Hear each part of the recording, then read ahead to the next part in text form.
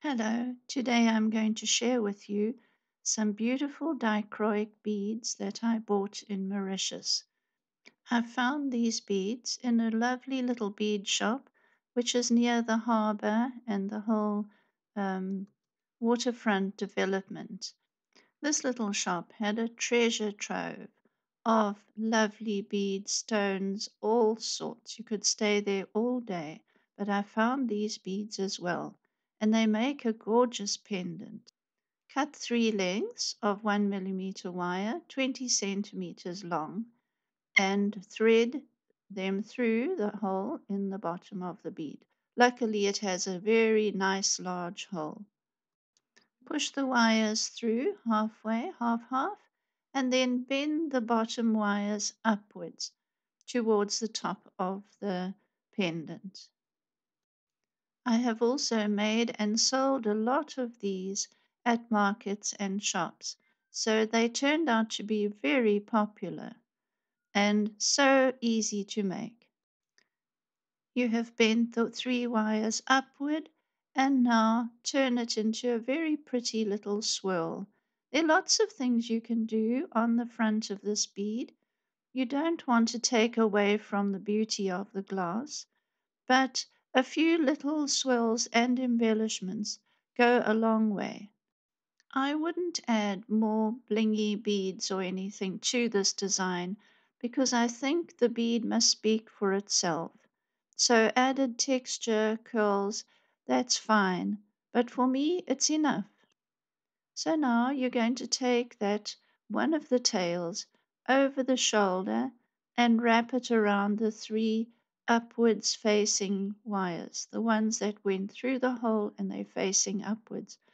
Take it around the shoulder and wrap those three. This is going to make a nice textured feature for your bail. Wrap it around as many times as you can go with that length of wire, and then squeeze, compress, and get it all lined up. I like to also, after I've done this and secured that end so there are no little scratchy bits, then I hammer it flattish, not too hard, but to get all those wraps going in the same direction. That also looks nice. I think the color of these beads so reflects the colors of Mauritius. I absolutely love going there. So now back to the pendant. You're going to curl up those ends of the swirl, curl them right back near to the swirl, and I just hammered the ends flat. After I made the curl, I hammered them flat. It looks nice, it's textured, and makes it look more interesting than just a bit of wire. It's so nice to bring back something that you treasure from a beautiful island like Mauritius. It's not too far from South Africa, so we have a 5 hour flight and then come into land at that beautiful, beautiful island. I could go on and bore you to tears about Mauritius, but you get the idea. It's lovely. Swimming, the water is so warm, it's safe, it's within a reef, and I can't say enough good things about it. The people are wonderful, the shopping is lovely, bus trips everywhere.